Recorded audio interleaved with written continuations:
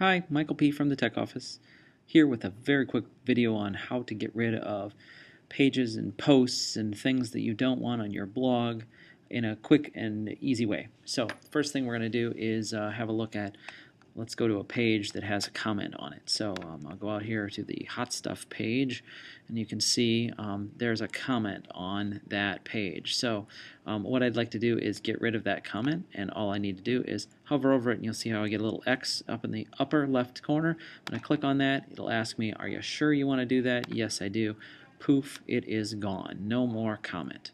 Alright, now also, perhaps I've had a page added to my wiki that I didn't want there, and so I can get rid of that as well by going up here into the corner, delete this page, click on the minus. Yes, I want to permanently delete it, and poof, it is gone. That works exactly the same in your blog. So to get rid of a post, you'd use the minus, and to get rid of comments, you use that little X in a circle that is in the upper right corner of the comments. There you go. Enjoy, and watch out for those nasty comments.